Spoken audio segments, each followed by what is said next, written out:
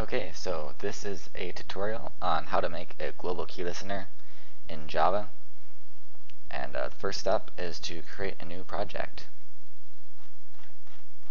This is just going to log all of our keystrokes emitted from a keyboard, and I'm going to call this native key listener,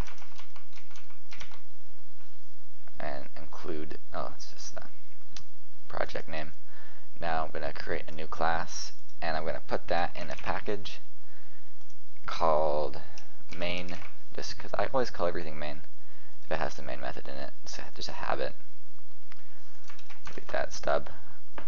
And we have to actually add JNA to our build path. JNA is just a little library that allows us to use some native features like key listeners that can listen for keystrokes in an arbitrary frame. They don't actually need to be requested focus on a JPanel like normal Java key listener.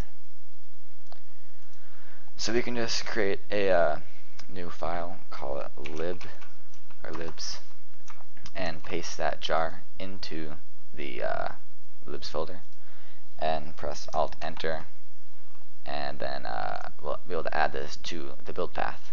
So add jars, libs, native JHook, apply, okay.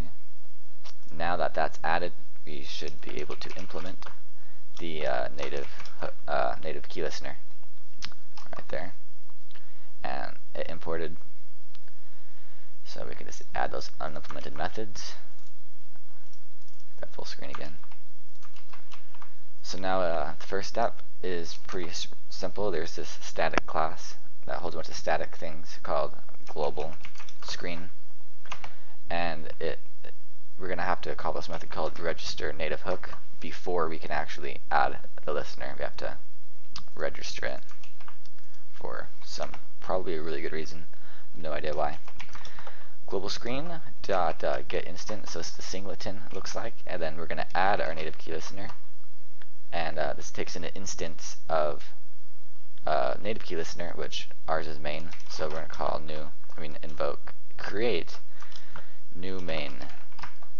There we go. So that will make a new one of these mains, and so these methods will able to be called every time a key stroke is pressed or released. So we can print out some text. I like to rename this to E. Global screen dot is it in global? No, it's not. Native key event can convert key code into text, so that's just kind of nice to see. We can get the key code, pass that in as a parameter, and let's have a string here so you can see when you press it and when you release it. Pressed, and then we can have released right here. Released. Okay, so now these two things should be called every time a keyboard stroke is pressed. So now if we press run, we can make a comment, and hopefully we can, I pressed enter just now. There's some strokes, and we can type in hello, and look at that pops up. So, and that we can make any file. We can make a new text file up here, call it txt file, and we can type into here and see that in the console it is logging everything. And you don't have to print system.out.println if you don't want to. You can use some sort of datagram packet and send it off to a server if you're having this on another computer.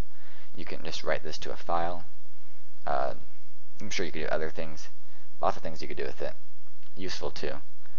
And that's this tutorial, so thank you and bye.